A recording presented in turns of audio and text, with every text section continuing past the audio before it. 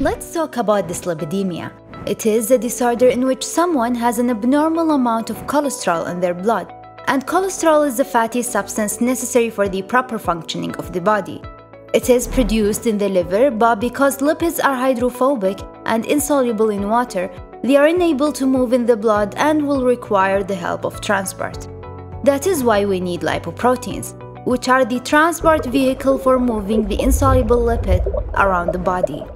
These proteins will help move the cholesterol out of the liver and the small intestines into the bloodstream.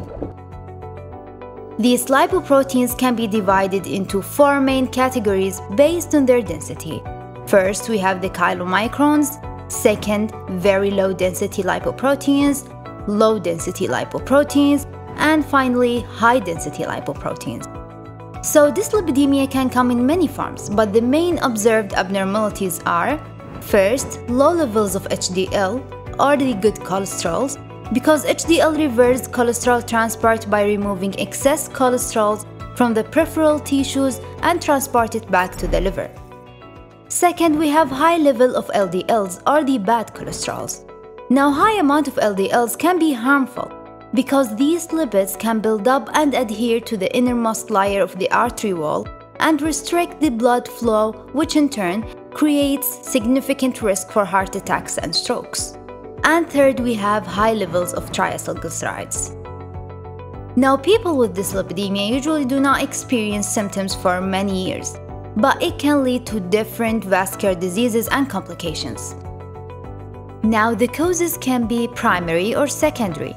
For the primary, the person is experiencing severe elevation of cholesterol levels because of genetic defects. But in the secondary causes, it can be secondary to some conditions like obesity, hypothyroidism, kidney diseases, or to some drugs like steroids, contraceptives, and some antipsychotics. So now, how do we manage dyslipidemia? First, we have to consider the non-pharmacological option. A person must obtain a healthy diet that is rich in fruit, vegetables, and fibers, and limit the intake of saturated and trans fats.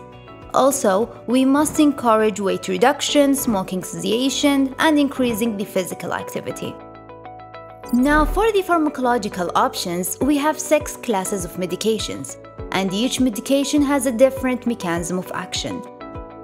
First, we will talk about statins, like atorvastatin, fluvastatins, and simvastatins. They work by inhibiting HMG coenzyme A reductase, which is the rate-limiting step in cholesterol biosynthesis, thereby reducing the LDL levels. Now, it's important to know that statins are considered the most potent total and LDL cholesterol-lowering agents.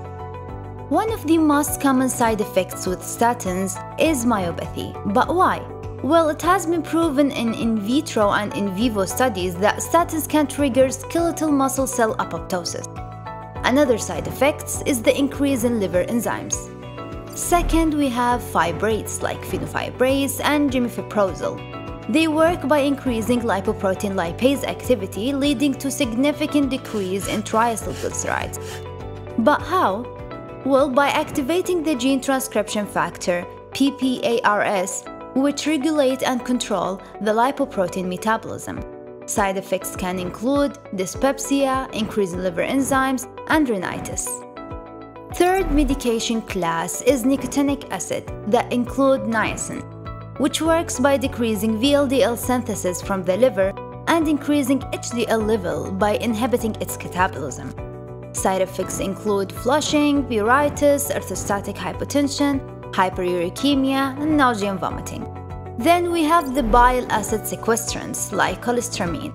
It binds with bile acids in the intestine to form a complex that is not absorbed by the intestine, and it will be excreted in the feces. That is why it may cause constipation, dyspepsia, and bloating. The fifth class is the cholesterol absorption inhibitors, like ezetimibe. Well, as the name implies, it inhibits the absorption of cholesterols. It might cause diarrhea and upper respiratory tract infection. Now, the last group is the PCSK9 inhibitors like evolocumab and alirocumab. The LDL receptors help clear the LDL particles from the blood. But the PCSK9 is an enzyme produced in the liver that binds and breaks down the LDL receptors in the liver cells, leading to higher levels of LDL. By inhibiting it, we will have more LDL receptors and less cholesterol in their blood. Side effects include upper respiratory tract infection, injection site reaction, and influenza. And that's it for dyslipidemia. Don't forget to subscribe, share, and like, and check out the channel's blog for more information.